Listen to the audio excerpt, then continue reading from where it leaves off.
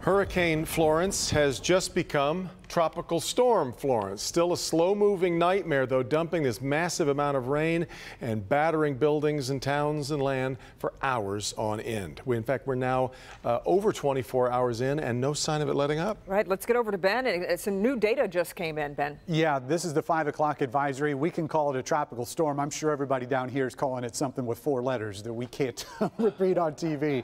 But it is a 70-mile-per-hour sustained wind right now. That is not the issue. It's the amount of rain and the slow speed. In fact, that latest advisory has this storm slowing down even more to about 3 miles per hour on the movement. Look at this. This part of North Carolina, this was the first to get the rain yesterday. And look at the rain still coming down there around Beaufort, heading up towards New Bern. By the way, this storm officially made landfall at about 7:15 this morning near Wrightsville Beach. Just an average accumulation of a foot of rain there.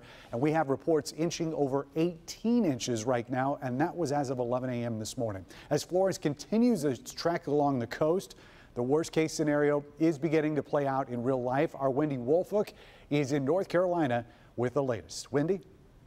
Florence continues to crawl along the Carolina coast, bringing with her relentless wind and rain. Florence's ferocious assault on the Carolina coastline started overnight, battering everything in her path. Oh my gosh. Delivering a direct hit to Wilmington and its surrounding beaches as the eye came ashore just after 7 this morning. But it's the rain and storm surge creating the biggest threat to life as the slow-moving storm dumps rain measured in feet, not inches. This is something that we have not seen before, this much rain, a hurricane staying on top of us for this long. Inland flooding, the greatest concern. One forecast shows a 1,000-year rain event.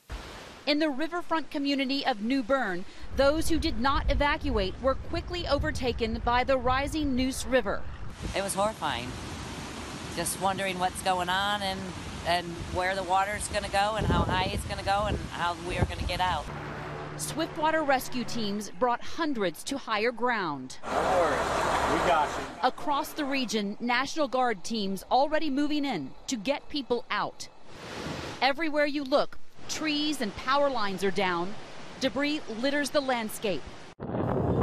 But it's the inland flooding that poses the most immediate threat as Florence continues to dump torrential rain across the area. We can confirm at least 3 deaths directly related to Hurricane Florence. Sadly, a mother and her infant were killed when a tree fell on the home they were in. That's the latest here in Wilmington, North Carolina. I'm Wendy Wolfolk. Now back to you.